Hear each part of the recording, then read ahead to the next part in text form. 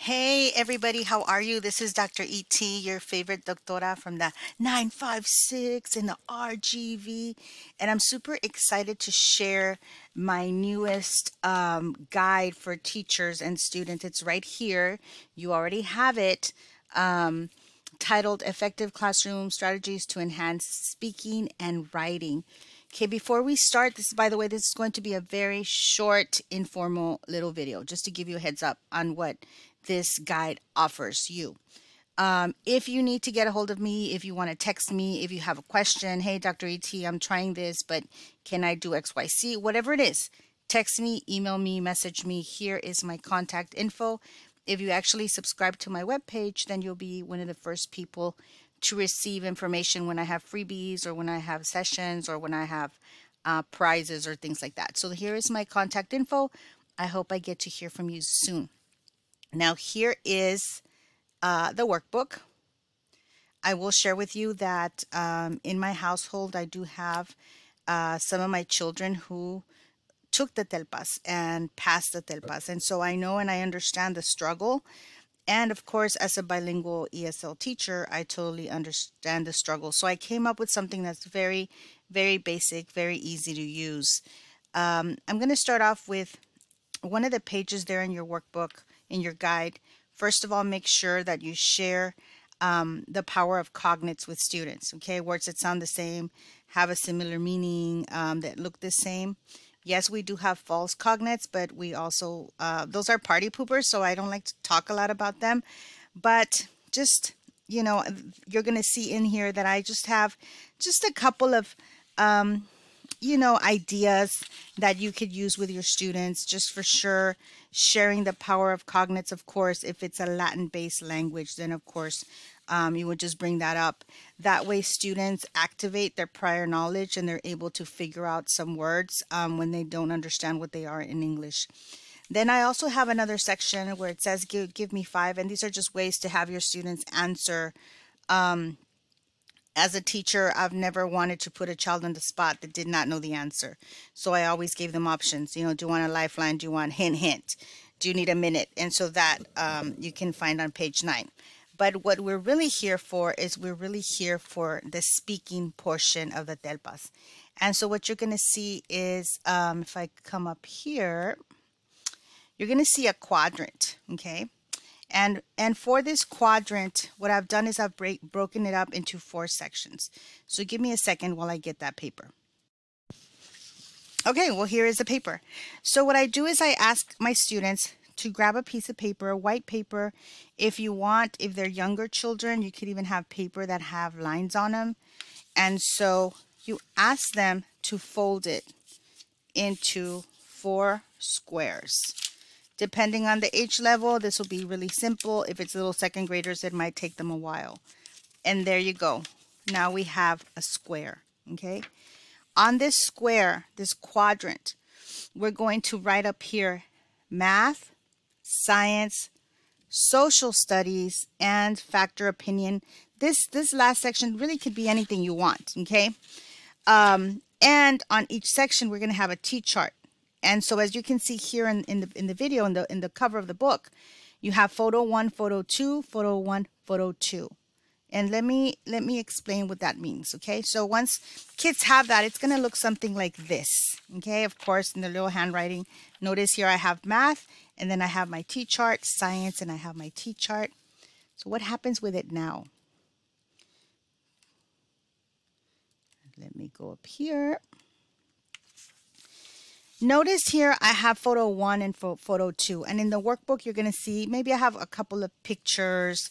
You know, you could use any pictures you want. Actually, you can find a picture online. I like to find pictures and videos on airpano.com, for example, because this is what happens. If I tell you to look at this picture right now and I ask you as a grown-up, tell me, what do you see in these 2 pictures?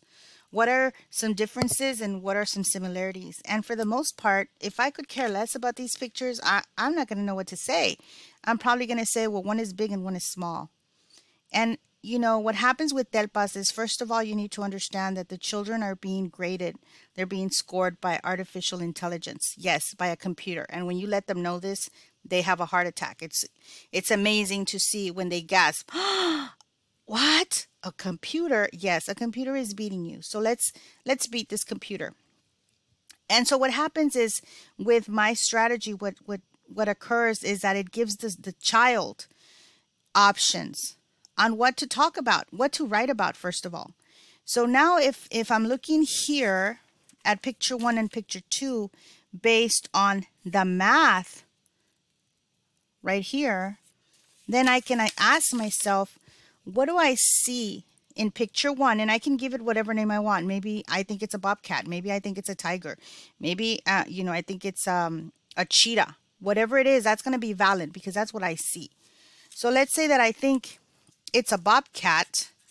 Then I'm going to write bobcat at the very top of my T-chart.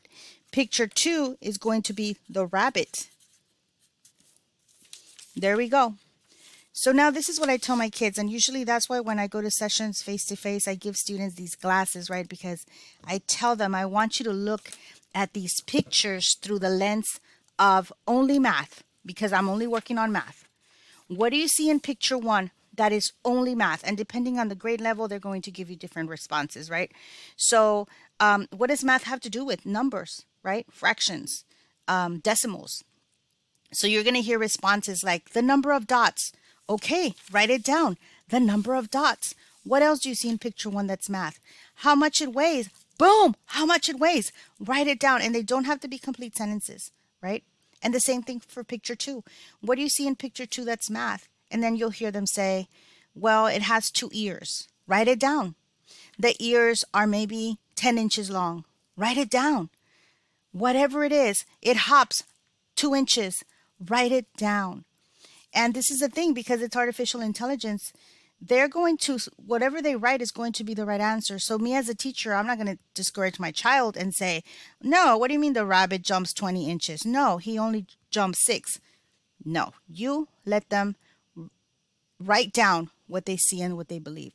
So what will happen is that in your little quadrant here, the kids are going to have a bunch of notes, right? On the rabbit and on the actual bobcat. So what happens is, from here, we're going to go to the next section where we're going to actually start writing our sentences, right?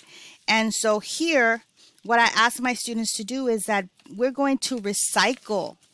This is what we're going to do. We're going to recycle the question. And the question is, describe at least 2 ways these pictures are similar. So guess what? The students are going to write that down. You're going to get your quadrant, you're going to flip it over, and you're going to write on there, describe at least 2 ways these pictures are similar. And then guess what? They already have what I call a sentence stem that has already been taken from the test. We're recycling that. Okay, and you're going to see that on page 22. And then they're going to write, these 2 animals are similar because, and once we get to the science, right, you'll hear them say they're both animals, they're both living organisms. So that could be one of the responses. These 2 animals are similar because they are both living creatures. They both have a heart, They both can run and jump. And you see, and so they're going to grab information from all of these quadrants. So this is the thing. If your student does not know how to write, that's fine. You tell them, draw a picture, as long as you're able to explain what you drew. Okay? If they have problems spelling words, because they'll tell me, Miss, I don't know how to spell the word. It doesn't matter. Sound it out. Spell it out. And when you're done writing your sentences, give me at least 6 to 8 sentences on the back. Okay? Then you're going to start with question 2. What are the 2 differences between these 2 animals? You're going to copy exactly what it says on the test. You're going to recycle, and then you're going to make your own sentences based on what you have. Now you might have students that love science, and their science square is going to be full. Maybe their math is not going to be as full. That's fine. But we want them to use academic language. We want their language to flow. So this is what I tell the students. Once you have all your notes on your quadrant, once you've already started writing your sentence, you're going to practice before you record. And you're going to start reading. And what if you get stuck in the sentence? If you get stuck in the sentence, boys and girls, stop and start from the beginning. If you cannot read your writing, you know, because you're like, oh my gosh, what I can't understand what I wrote. Skip the word.